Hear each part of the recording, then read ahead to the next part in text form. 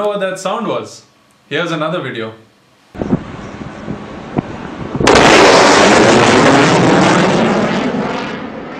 That was a plane creating a shock and breaking the sound barrier. Recently, there have been a few videos by Destin on Smarter Everyday where he talks about bullets and whips producing shocks. But what exactly is a shock? Let's find out on today's episode. Hi, I'm Nikhilesh. And I'm Kushal. We're the two broke scientists.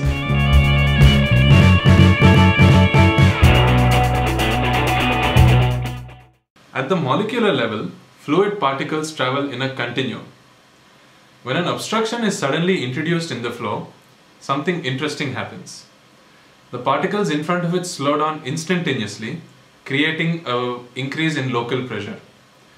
Since the fluid is a continuum, the information of whatever happens in one place is transmitted to other regions in the form of pressure waves. This pressure wave then causes the oncoming fluid to adjust its properties.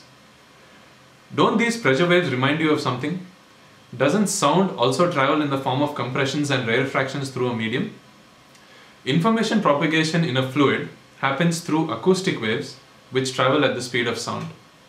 What if the fluid particles are traveling faster than the speed of sound? Since the information transfer cannot happen faster than the speed of sound, these fast-moving particles don't have any information about the obstruction in front until they actually reach it. The moment they reach it, an extreme collision of particles with themselves and the object occurs, which manifests itself as a shock wave.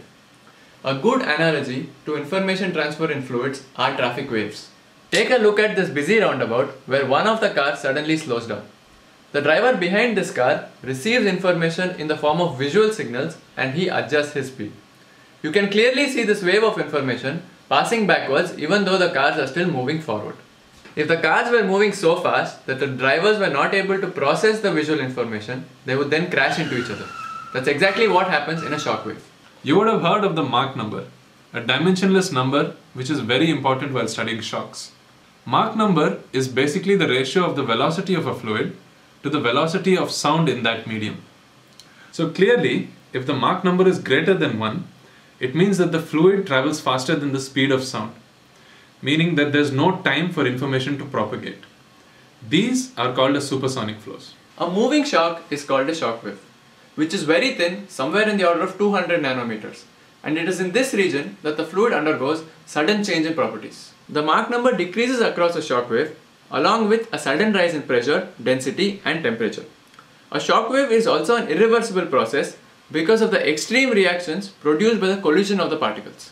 In some applications of aerospace engineering, we try to avoid shocks because they cause vibrations and an increase in drag. Even in commercial aircraft, while the plane itself might not go beyond Mach 1, there are regions over the wing where the flow can become locally supersonic. This is the exact reason why commercial aeroplanes have swept back wings. When air now flows over the wing, it sees a thinner wing because only a component of the velocity is perpendicular to it and doesn't accelerate to supersonic speeds. When a stationary object emits sound waves at a certain frequency, the waves are generally spherical in nature and travel at the speed of sound.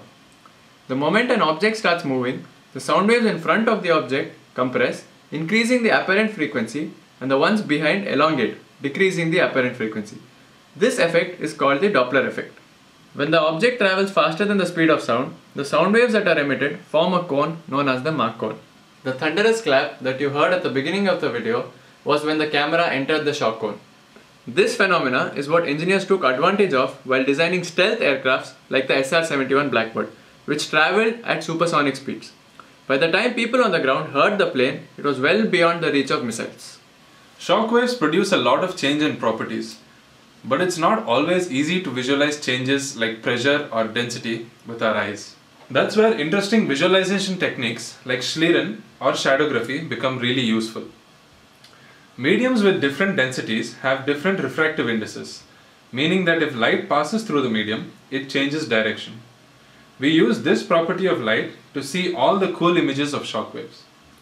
If you want to build a schlerin setup at home, make sure to watch Derek's video at Veritasium. So shockwaves aren't so shocking after all, are they?